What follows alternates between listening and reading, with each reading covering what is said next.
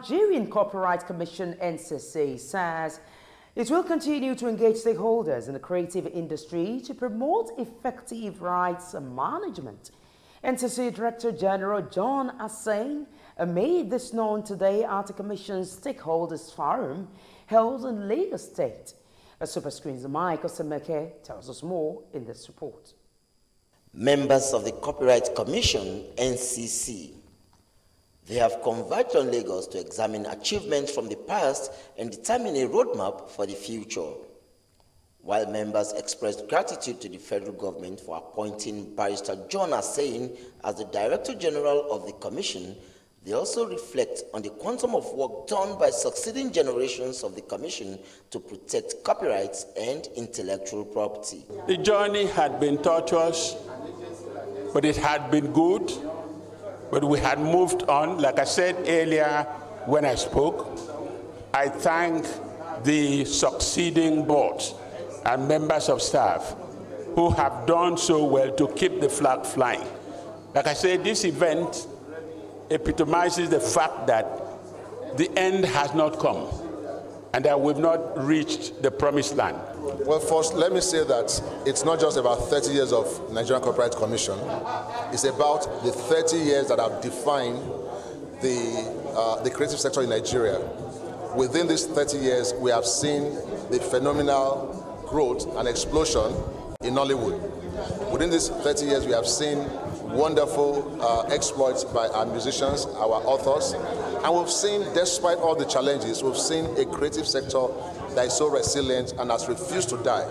They've done an amazing job, and over time as well, I have been privileged to safeguard my works through NCC, because every project I did, I had to register it through NCC, the office at Costain, and it's helped my work a lot.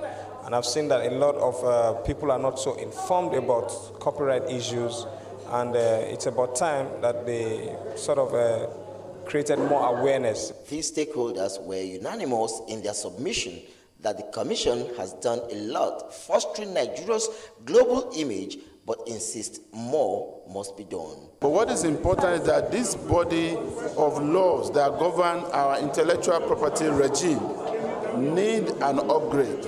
There's a need for reforms in this, different areas of law in a way that will make us to come in compliance with global best practice standards. The essence is to be able to regulate so that every Dick and Harry could not just wake up one day and say,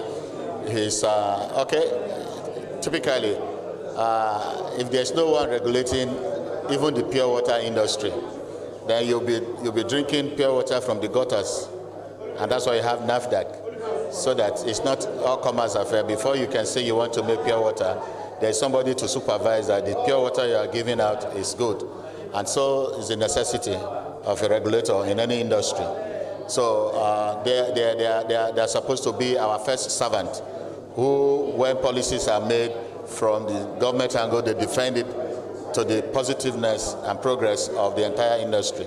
Copyright has done well in creating awareness. A lot of people do not know what rights they have when their property, when their intellectual property is infringed upon.